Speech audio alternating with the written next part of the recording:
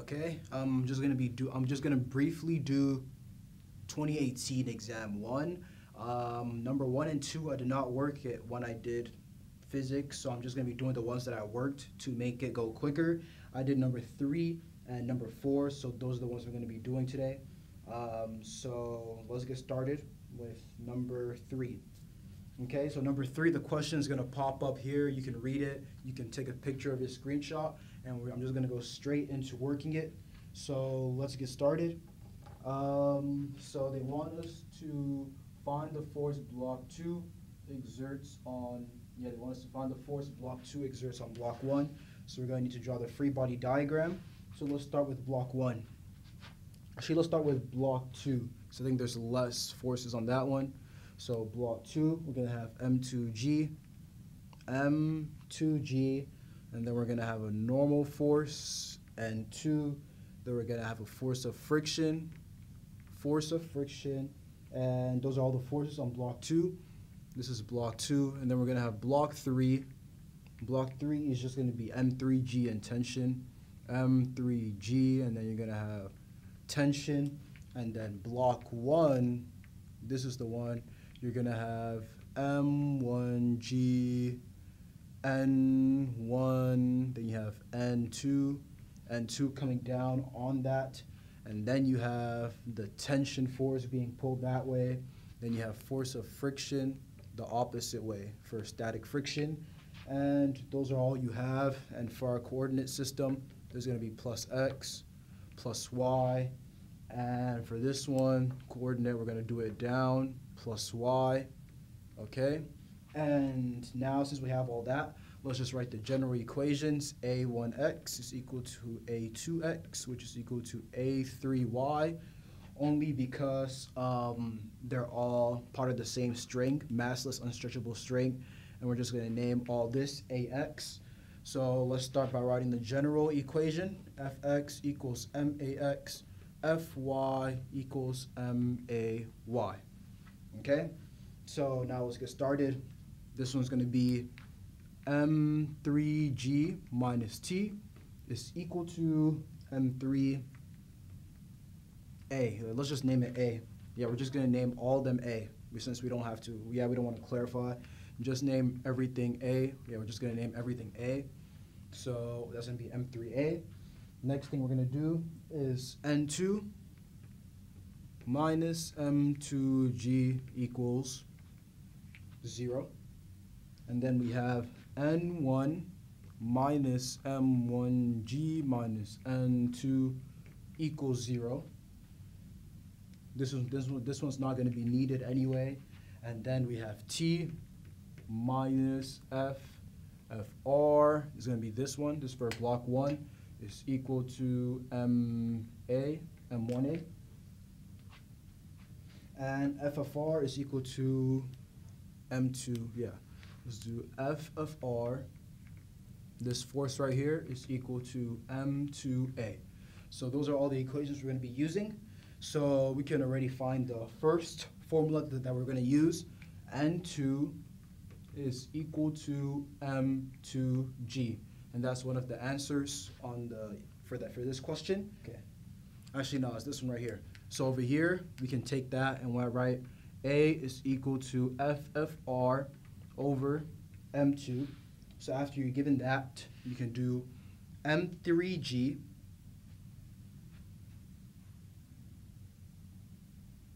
okay, yeah, we're going to be combining. Yeah, we're going to combine. We're going to combine this. We're going to add that.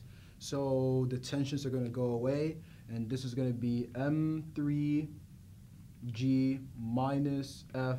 Fr is equal to M1 plus M3A. Okay, so now since we got that, we can substitute that A over there. And this is going to be M3G minus F. Fr is equal to M1 plus M3 Fr over M2. Simplify it by saying this is equal to M3G minus Fr, which is equal to M1 plus M3 over M2 times Fr. So now we got that by itself. We're going to multiply both sides by m2 over that, and we're going to divide by m3g minus f of r. Okay? So when you do that, it's going to be, let me write over here. Still got space over here. So we're going to move over here. It's going to be m2 over m1 plus m3. And then m3g minus f of r. M3g minus f of r. And that's going to be equal to f of r, because we're multiplying both sides by that. So this term goes away. So that's equal to f of r. Now we're going to do, we're going to divide both sides by the m3g minus f of r. Okay, so now we're going to get m2 over m1 plus m3 is equal to f of r over m3g minus f of r. Okay, so now we're just going to simplify this. This is equal to f of r over m3g minus f of r over f of r. And this is just equal to 1. So now since we have that, we're solving for f of r, right? We're solving for f of r. So we're going to add 1. We're going to add 1 to this side. And I think the final answer is going to be 1 plus m2 over m1 plus m3. And then you're multiplying by m3g. You're multiplying by m3g. So that, and then m3g is equal to f of r. And that should be the final equation that you get for this problem. Okay, so number 4, we're going to start off by drawing off the free body diagram. If you want to take a picture, it's going to be right there on the screen. So let's start off. This is going to be the free body diagram. Right there, we got force P, and then we got gravity mg. We got gravity mg. Then we got force of friction going that way. And then we have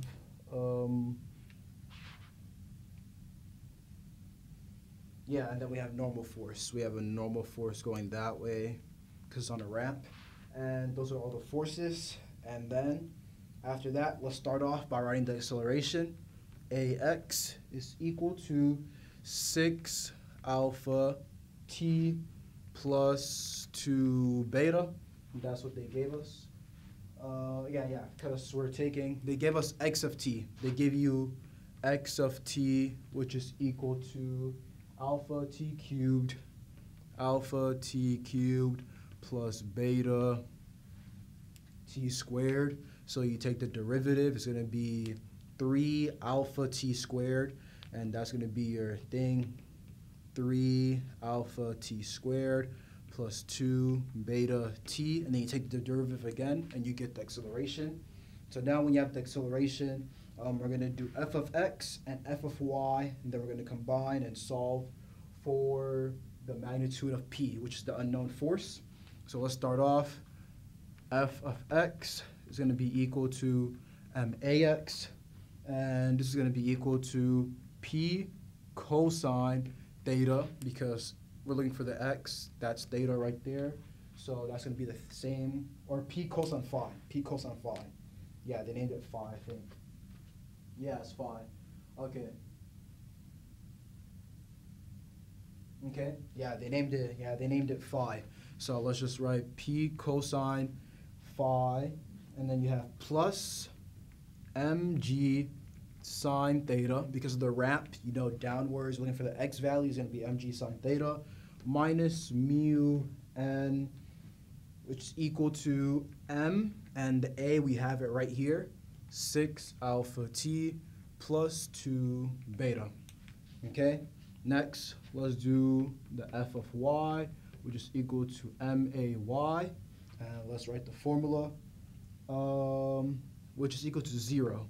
So this one's just going to be equal to 0. So in the y direction, we have normal force minus mg cosine theta, and then you have minus p sine phi, because phi is going to be this is phi, so sine is going to be the y value of it, and it's going downwards.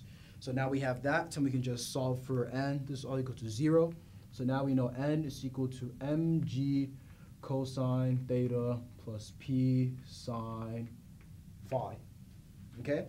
So yeah, that's the n. You substitute the n over there, and you're going to get p cosine phi plus mg sine theta minus mu mg cosine theta plus p sine phi.